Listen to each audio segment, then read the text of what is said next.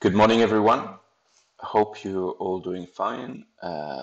This is again a webinar around Anubis, specifically in those times where more and more necessities show up to do remote productions, virtual machines, and so on. So I was thinking that doing something specifically around that, as it starts to be used in some countries, in some areas, it would be a good aspect because we're working hard already. It is implemented in some situation, and you will see that there will be few added-ons in terms of the infrastructure to be able to make it even more compliant to a virtual machine and ST2110 environment.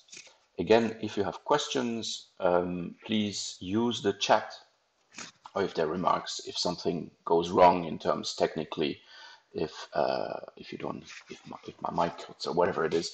So just drop a message. One thing I would like to say first and first of all is that this is more an explanation about cases, about how to set up my device to work with the new functionalities as well, the newbies that comes, the new added options and so on. It is not specifically about how to set up or how generally speaking to manipulate my Anubis. But if you have questions on that, please ask them, or otherwise you can also refer to other webinars that exist on that specific aspects.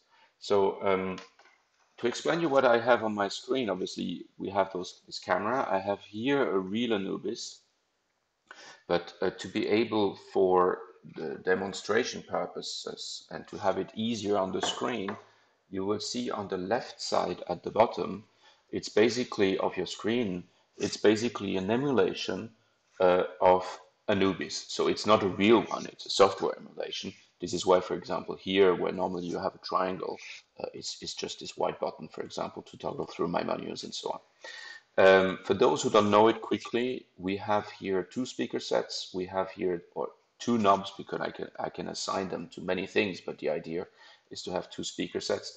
I have two headphones or one headphone and one cue, basically two headphone outputs that are available here on the front.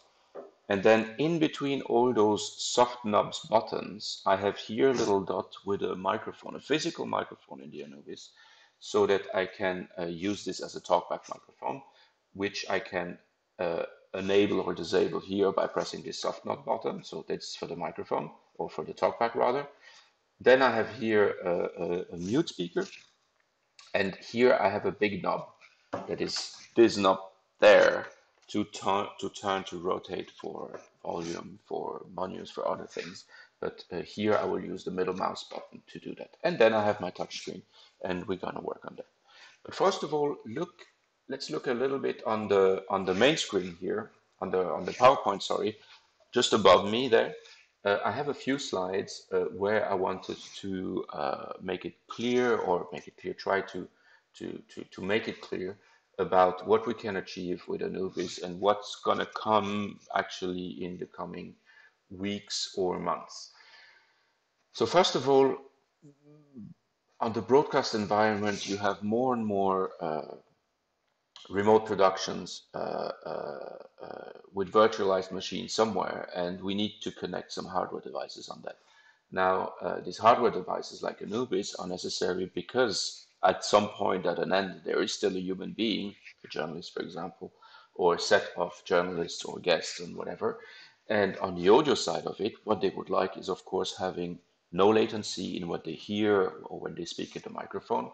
And so to be able to mix this together, to monitor this without any latency. And this is what Anubis provides, because we have some DSP inside that can achieve this type of things. Good. Let me go to the next page. This is today the normal. Perhaps let's make it a little bit bigger so that you can see it. Wait a second. I'm going to do it like this and like this. And I'm going to make myself smaller so that you can see all of this much better. There we go. I hope this is more convenient then. so that you can see how this works. Good. So this is typically a broadcast remote production where you have on the audio side where you have the Anubis in the center. We have here an AES67 ST2110 stream going to a switch somewhere, virtual machine or not, and obviously we have usage of 4 analog outputs plus 2 headphone outputs that can be combined also to have a 5.1 output or 7.1 output for those working in surround production or immersive productions.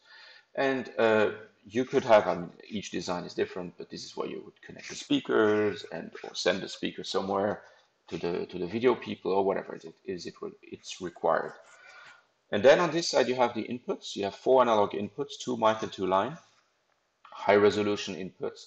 What is important to understand also, we're going to see that, is that you can split the mic input and the line input to have a dual gain manipulation. So that means that you could have a gain locally for the headphone, for example, but then the engineer that is sitting somewhere else or who receives this feed could also have another gain and change the gain because he has perhaps a compression chain or an EQ chain that is different, and so he wants to or she wants to manipulate the gain differently.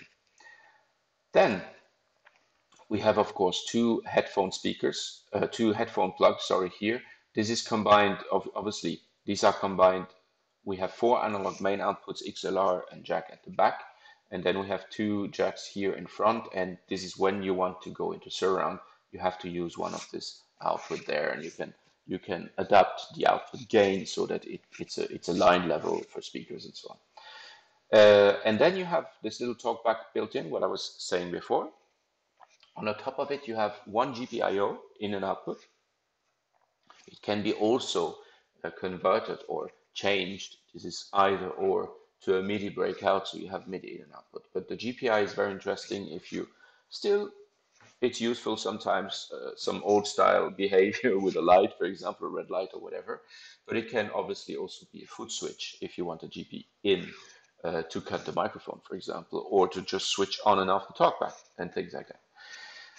And then very important, you have a remote control in terms of a web app. So it's basically the IP address of this device via a standard browser, Chrome, Firefox, and so on, where you can remote control what this device is doing. So that means that it can just be, for example, a very nice situation in the sense that you have the remote production and you have some accessibility over here, but you don't have all of it. You would need to toggle through the buttons to be able to have all of it. Now you can emulate it here, for example, to have the microphone inputs here and then to have the monitoring there or vice versa. So you could put it next to each other with an iPad or whatever. And in terms of the ergonomy, you have everything under your fingers. So that would be the first kind of functionality. Now the second functionality is that, again, this could be remote controlled from over here from a person sitting somewhere else because it's a remote production. And on location, you only have a journalist or somebody that is not technically skilled to change something. So this can be done obviously from a distance and adjusted if needed. It could be also just to recall a preset because somebody screwed up some settings and you can recall the preset. So to make sure that the system works and is ready to work without the intervention, the physical intervention of a technician. Good. Let me continue a little bit to the next page. So this is new, and until now we proposed, in terms of the connections for the driver, we proposed an ASIO driver for the PC world, which is obviously, when we talk about virtual machines, that's what it is, but we do it also on the Mac side for the core audio, and we do it also on the Linux side. And now we moved it further on the Windows side because we encountered that as the Anubis is such a central piece because of its mixing capability and its monitoring, that we need to provide, so to say, a backbone that can import, I mean, receive rather, and send, if so to say, multiple Azure streams and also Windows Media Player driver at the same time. And this is how we developed this device here, basically sample rate and so on. But what is interesting is that you see that you can have multiple channels that you can manage, go higher in sample rates as well, but this is more for the music people. But then you can have a bridge channel. So it means that you can a bridge in between Azure and in between Windows Media Driver signals and use them at the same time.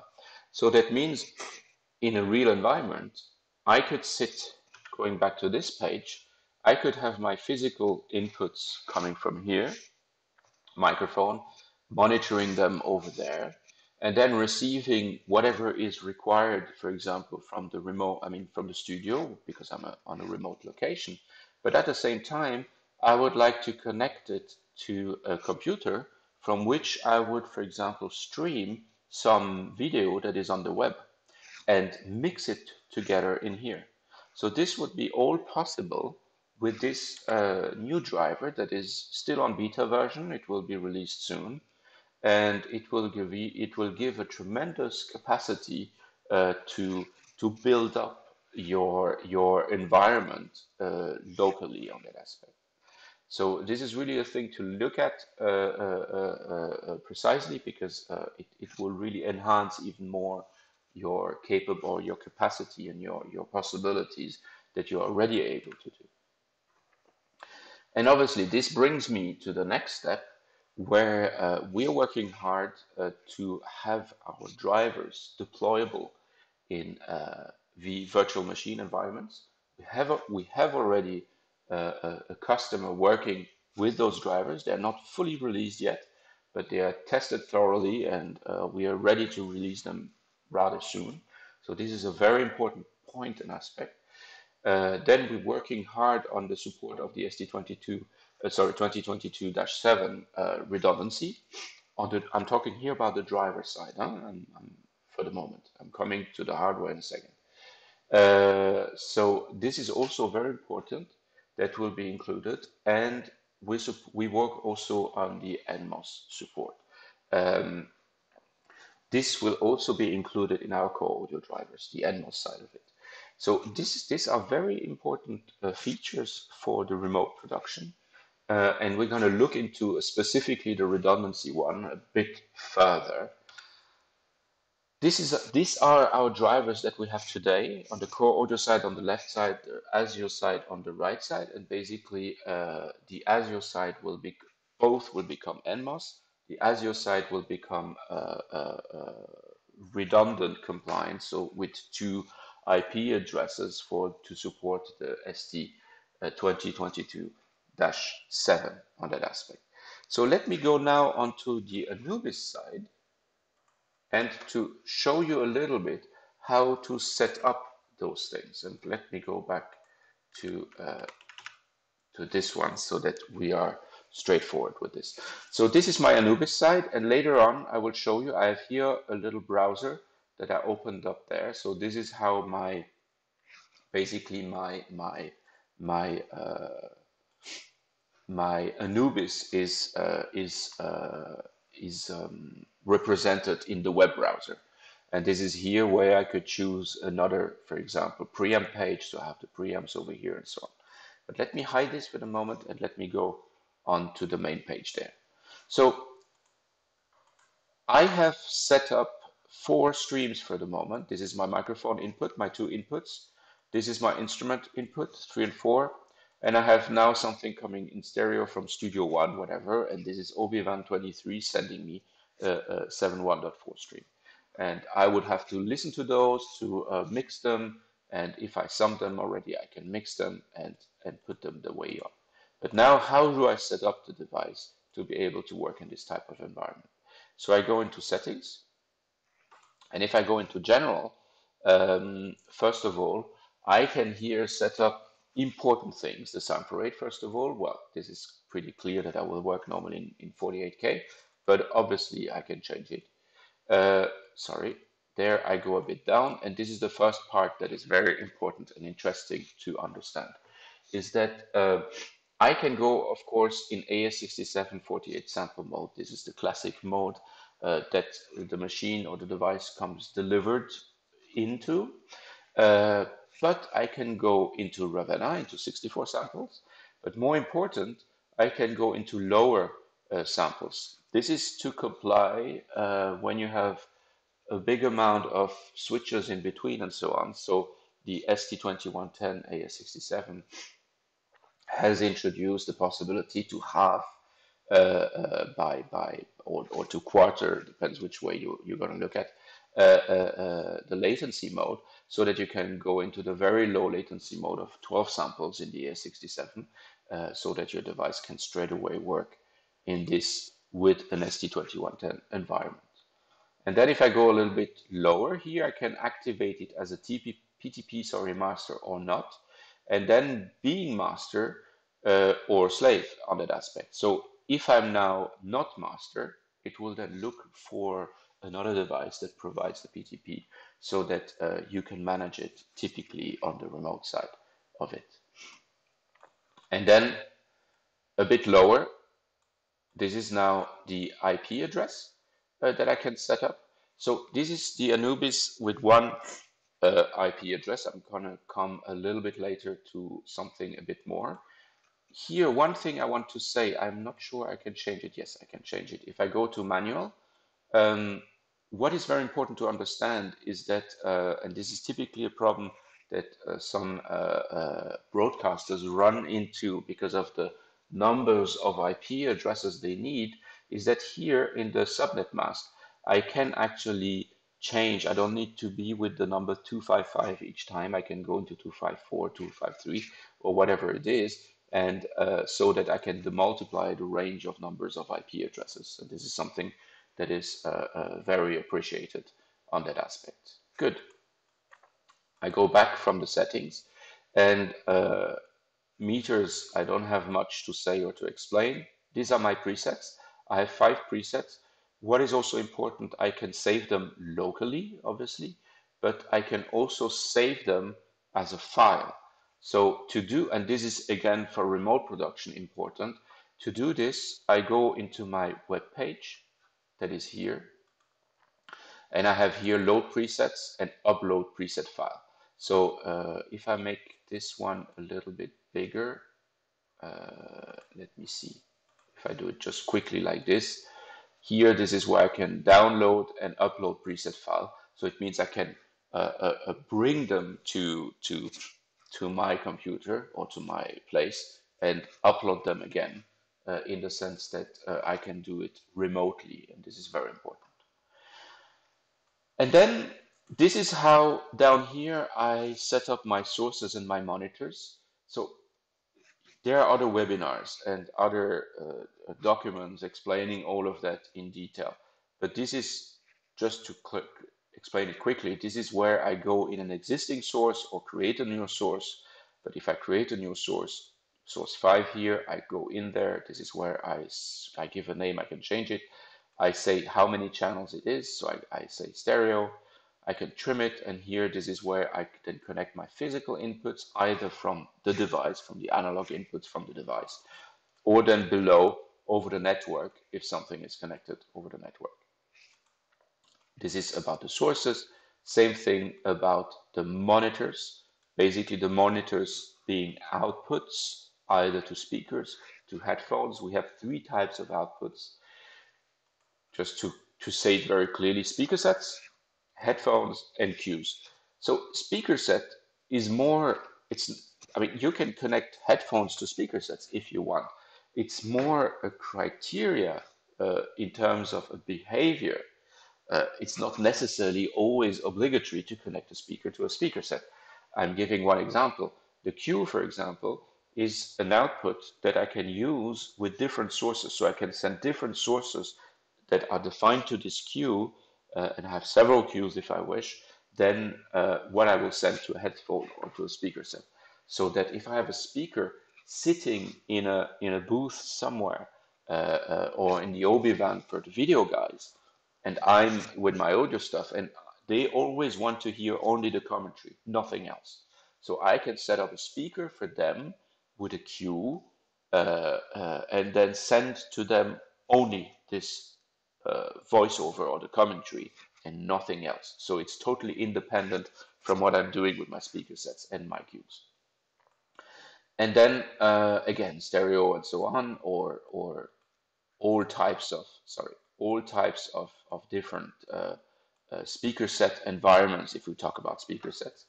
And obviously you have the down mix going to the stereo for the headphones. And then you have the physical output or the network output. And very important, you have a delay, trim, and EQ for each output. So it means you can, if you want, also correct your room for this output in the sense that I just have to do it like this, in the sense that you would like to correct your room locally, moving from one area to another. Again, this is very useful in the remote production environment. And below, you then have the behavior of the talkback uh, on this very monitor. Good. Sorry, taking a bit much more time than what I was wanting to. Then here you have audio inputs and outputs. This is very important. That means, and there let me show you the behavior of it straight away. So this is the remote control of my microphone inputs of my Anubis. So if I make it a bit bigger, I see I have the faders here. I just make it smaller so I can present it better. Or let's bring it over here so that you can see how this behaves like that. So this is my remote control of the mic gain of my Anubis, right? I have input 1 and 2 for my microphone, input 3 and 4, these are my jacks, and input, it's not input 5, it's basically, this is my built-in microphone, the little one you have over there. What you see moving here is an emulation. I'm on a web app emulator, so this is nothing real in terms of its input. And here, this is where you have the cuff mute, for example, where you have the log, phase invert, and so on. Now, if I go into my audio input, as I explained before, I can split the remote control of the gain in terms of how I can how can I say remote control those very inputs. So let me move it over here, and now I'm gonna split this gain, and automatically you see that the same input here is now available there, but it just has a different remote control. Okay, and this is very important to understand. So basically, the classic way, I have a front of house and I have in-ear monitoring if we talk about live musical production. And in the broadcast environment, I could have the journalist's selection of its microphone where he feels or she feels comfortable. And but then the engineer in the studio, back in the main studio, can have another gain selection on that. This is obviously available for the inputs 1 and 2, and it's also available for the input 3 and 4. And this creates another stream with the same audio content with a different gain. So it means that your grid or your platform in terms of the IP streams, you then have another one available, selectable, that you can connect to a different route to be able to, or route rather, to route it in another way. So this is very important here. Then you have the triggers. This is how and what you set in terms of talkback, and specifically also how you manage your GPIO. So which function gets with what functionality and what trigger, this type of things. Good. So this is a little bit what I wanted to explain in terms of the audio input, the dual gain. One important thing that is interesting and important is that we have here, let me go back to this one. We have here, if I click a long time, so if I don't, I have my famous 3 pages where I have my sources, my monitors. Again, I'm not going through that because I explained it in other webinars. We have here my monitoring section with A, speaker B, 5.1, speaker C, for example, it's a 7.1.4. With the top speakers, we have my headphone output and my queue that has a different selection of sources than my speaker set, for example. Great. If I press for a long time on my monitoring, now I have the settings where I was before. I have a log file, which can be important and interesting in case of a mistake, error, or whatever it is. And we have the mic pre. This is basically the same emulation of what we have over here on this side. And then very important, we have, let me go back to that, missions. Now we are in the monitoring mission, and I want to show you the network I/O mission. So I have to restart the emulator. Yes. So it's restarting it, and I have to go pick it up on my other screen, and you're going to understand it in a second. What is the interest of it? As we have now our fantastic journalist sitting in the on the remote production, he might or we might not want him or her to give all the functionalities. So we have prepared them, those functionalities, but now clicking here, we only have two accesses. It's basically my sources and my outputs and my microphone input, and that's it. I mean, page 1, 2, and 3. And all the other functionalities have disappeared. So this is basically to show you the adaptability or the possibility in terms also of the structure of the menus, so that we don't provide all the functionalities to the users. Okay, so this is an interesting aspect to look at. And let me go back to the monitoring mission. So that we have the full functionality. I mean, to make it very clear, the functionalities are there. It's just that they're hidden in terms of the user interface for the defined user. We want not to provide or to give an opportunity to screw up a recording or session or a live transmission of a sports game, for example. Good. Let me go back to that. And let me bring this a bit forefront here. This is now my microphone, and obviously if I hide the preamps, I have the full, as I was explaining before, I have the full capability of remote controlling my Anubis by selecting the different cues, by monitors, sorry, by selecting the different sources, and by recalling, saving, uploading my different presets. Great. This brings me now to the right side here. I make this bigger again.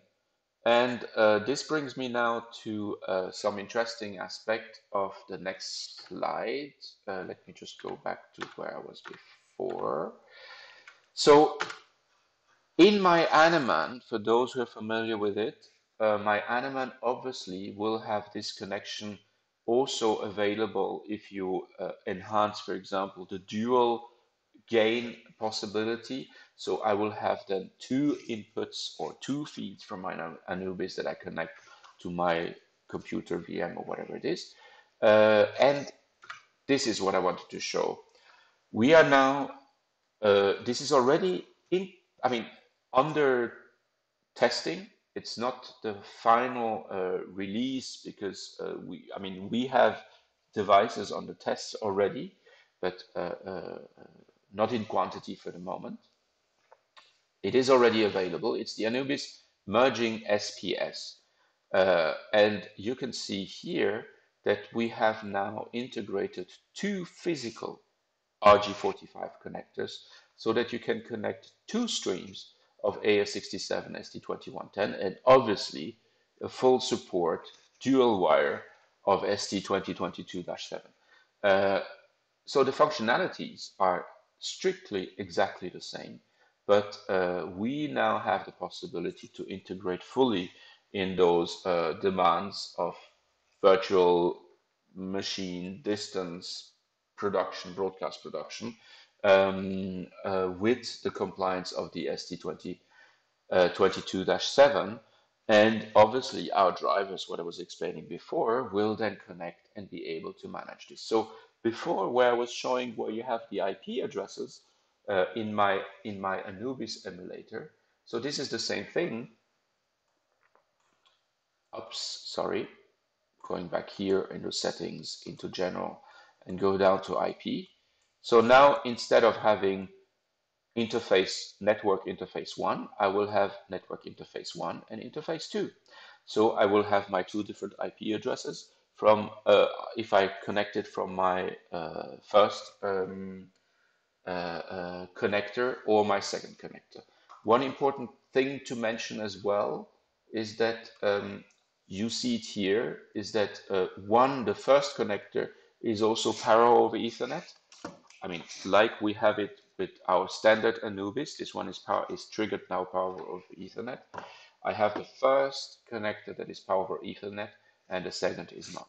So that you can use it, but you still have the DC input on which you can have a redundancy if you have this one connected in terms of the power supply. Great. So I think I kind of explained everything what I wanted to explain. I hope that is all clear. Um, if you have questions, please feel free. That's the moment or never. Otherwise, I gonna terminate it here. And yes, perhaps one last thing that is important is to say that if you're interested in testing the Anubis SPS, you can do that. Contact us. We have a few uh, prototypes available. Some are already in testing environments with broadcasters. Do so, and we'll be happy and pleased to have your comments, feedback on that. Have a great day, and talk to you soon.